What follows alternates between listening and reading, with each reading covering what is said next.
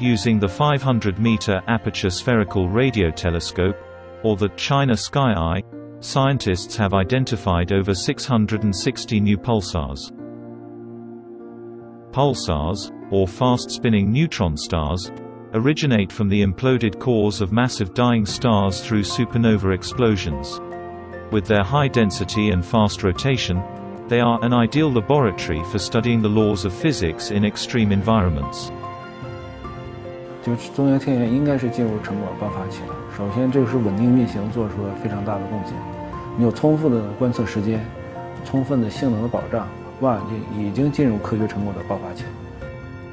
Located in a naturally deep and round karst depression in southwest China's Guizhou province, FAST started formal operation in January 2020. It is believed to be the world's most sensitive radio telescope.